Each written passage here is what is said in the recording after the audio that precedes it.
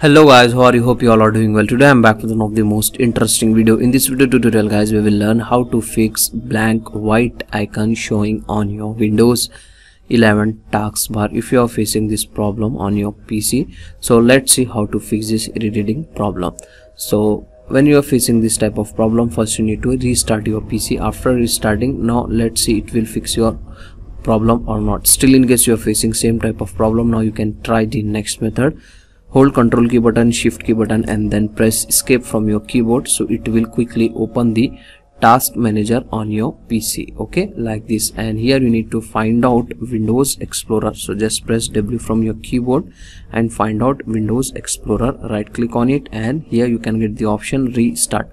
Just restart your Windows Explorer one time. After doing this guys, now let's see it will fix your problem or not. Still, in case you are facing same type of problem, now you can try the next method. Hold Windows key button and then press R from your keyboard. It will open the run box, and here you need to search app data and then hit enter from your keyboard, and here click on view, click on show, and here you need to select hidden item. Just select this box like this and open the local folder from here and scroll down and find out iconcache.db. right click on it and simply delete this from your PC,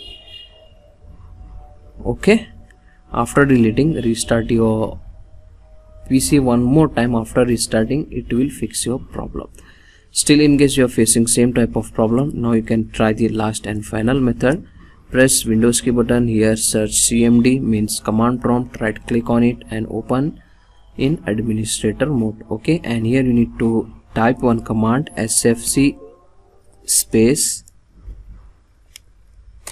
/scan now, and then hit enter from your keyboard, so it will start this command process. So after the process was completed, at that time you need to close your command prompt. It will fix your problem. Still, in case you are facing same type of problem, one more method you can try. You need to remove that icon from your taskbar, right click on it and pin it once again on the taskbar, okay. So this is the last method. So that's all today guys. Hope you enjoy this video. If you enjoy, please guys like, share and subscribe to our channel. Thank you very much.